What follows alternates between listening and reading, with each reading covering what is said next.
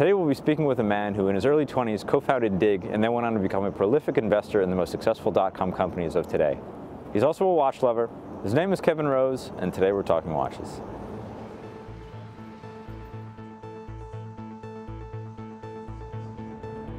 Kevin, thank you for joining us today. I'm glad to be here. Thanks for having me on. Obviously, most people know you from your Dig days and things like that. So what are you doing now exactly?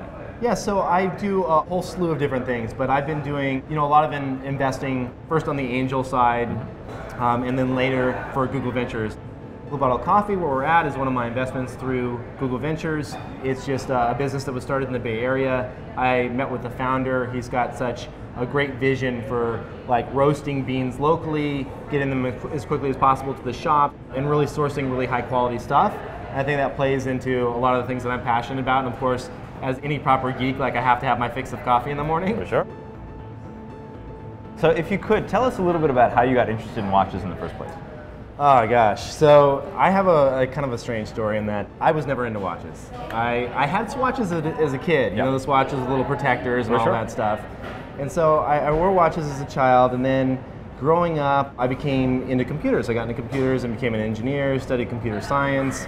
And so watches just kind of like, especially when the iPhone came out and other things, like I didn't need to have the time on my wrist. And so, it's a horrible story, but my father passed away. And one of the things I remember about my dad is that every night when he'd get home from work, he would always polish his Rolex. He was able to afford one Rolex, and that was like his watch. He was very proud of that watch. And I didn't really think much of it other than I remember my dad telling me just like, don't sell this watch, like, keep this watch.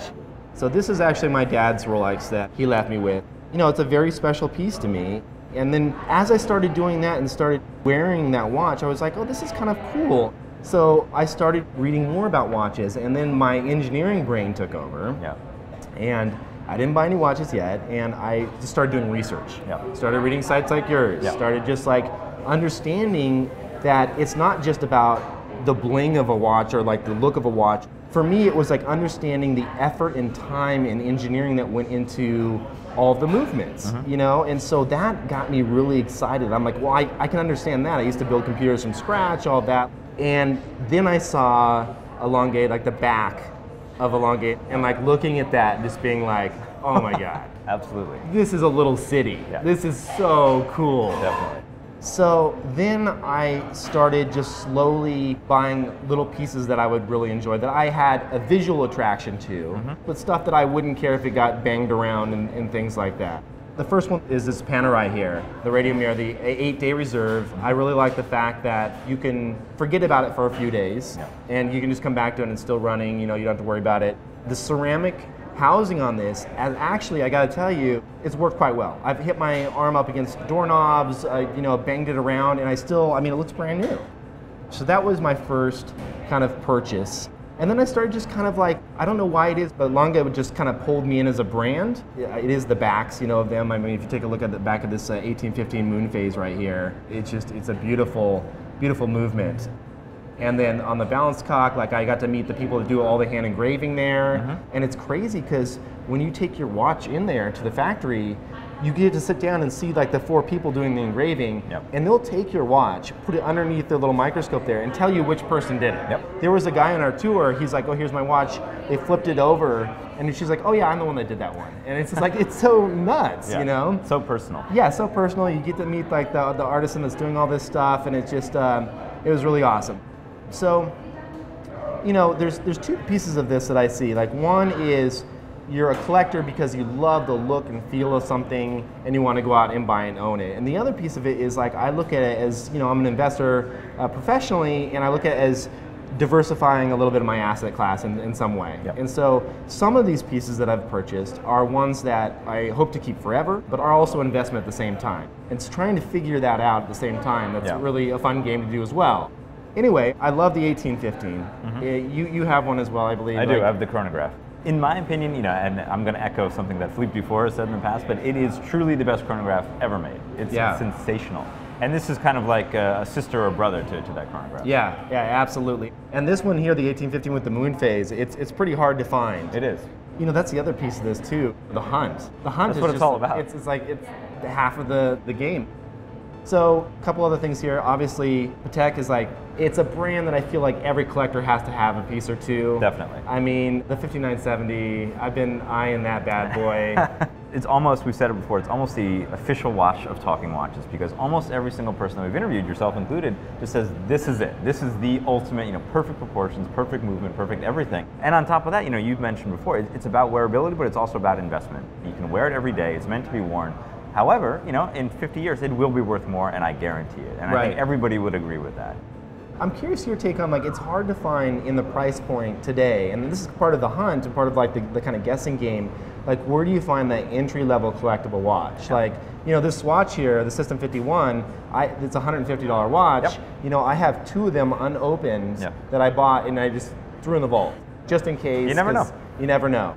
The most obvious answer would be vintage Rolex. Vintage Rolex sports watches for $5,000 to $10,000 are amazing watches. They look fantastic. But you don't think there's a bubble there at all, though? People talk about a bubble. I think on the Paul Newman, on the $150,000 stainless steel watch with the Valjoux 72, I think there is a bubble. Mm-hmm. But I think for an Explorer or a $5,000 Submariner or something like that, these watches are handmade, hand finished. They were made before Rolex was about luxury at all. It was about producing tools. Mm-hmm. If you were a diver and you were going 200 meters into the ocean, you didn't buy a Rolex because you thought it was badass or cool. Like you wore it because it worked. Right. That's it. Right. And when you look at Rolex and Omega and some of and even Heuer back then, you really start to appreciate the way that things were made back then relative to the way that things are made now. And I'm a vintage guy, obviously, but when you look at a 1960s or 1970s Submariner, you see the quintessence of beautifully made design. Everything was functional. It looks good today. It looks better today than modern pieces. That's what I love about vintage stuff is like, and where I plan to kind of go in the future is get more into the vintage side. It's just like the dings, everything's a part of the history of the person that wore it. And I think that's a really special thing. What else is there out there? What are you dying to own someday? Some of the stuff I think is just not released yet. I think for me, it's kind of just like waiting for the next wave of things to whatever come. It is. Yeah, whatever it may be. Some of the stuff that on the Rolex side is kind of like I'm curious about. Yeah. I should mention F. Bjorn. I'm FB curious. Like I'm just kind of, I'm like, that is a cool brand. It is. It's very unique and very low limited production. Yeah. And that's one where I'm just like really excited to actually get my hands and play around with a few of the pieces. So this Patek here is the first regulator, that they've made.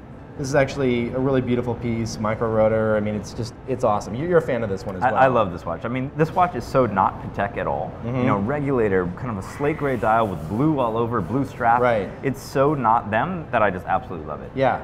And really a focus on chronometry, and it's really a very modern watch, but it's super thin, very wearable. I love the 240 base movement. The regulator takes a little time to kind of like get used to read the time, but like you said, it's just a beautiful piece. So this is something that when I'm still eyeing the 5970, I'm like, well, this could be my gateway drug into eventually someday being able to own that. So yeah, that's a great one. This one here, done by a designer. The hands never cross each other. Mm-hmm. It's just absolutely beautiful, very casual, and this is like totally under the radar. It is. Like you wear this and no one even knows what it is. It's just a fun watch. It is. Like I've always said that like if Apple were to design a mechanical watch, this is what it would look like. That's probably why I got it. I didn't know that until you just said that, but subconsciously that's probably why I got it. I mean, it's truly different. There's nothing else like it, and there never will be anything else like it unless somebody copies this. Yeah. And it's just cool stuff. I mean, it kind of goes with kind of like the Silicon Valley vibe, I would say. Oh, for sure. This watch, we'll get into this one next. This is one that I would never wear outside. It's a collectible piece. I would wear it, once or twice a year to a really nice event. Yeah. The site work for me, it's such a great, almost digital type feel. Longue's got to send you a free T-shirt or something because I was reading your blog and you said if you're going to own any Longue, it'd be the Datograph, and then if it's your second Longue, you do the Zeitwerk. Yeah. And so I fell in love with the Zeitwerk. And I've been on the hunt. I found a Luminos, which is an unbelievable piece, and then this one here, which was limited to 30 pieces. Yeah, 30 total pieces. Beautiful, beautiful watch. I think, kind of related to this, something that I've always felt is that it was almost kind of an adversarial relationship between kind of technology, modern technology that you kind of embody in some way, and this, which is the ultimate in traditional technology. Mm-hmm. Are tech guys into mechanical watches? If yes, why? If no, why? Some of them are starting to get into it. Obviously there's a lot of talk about the Apple Watch. Sure. The Apple Watch for me is going to be interesting. I'm certainly going to own one. Yeah. And I think that having notifications on my wrist, and email on my wrist. None of that excites me. I have that in my pocket. Yeah. That's just like taking it from my pocket and transporting it to my wrist, which is more interference, more noise, more division of my already like crazy, all over the place brain. But what's interesting for the Apple Watch and digital watches in general going forward is the sensors that they're putting into them. When you get real-time heart rate forever, you get, all these different things. Imagine that this is like version 1, and then extrapolate that out 10 years from now and say, what will this device be able to read about how my body is doing, right?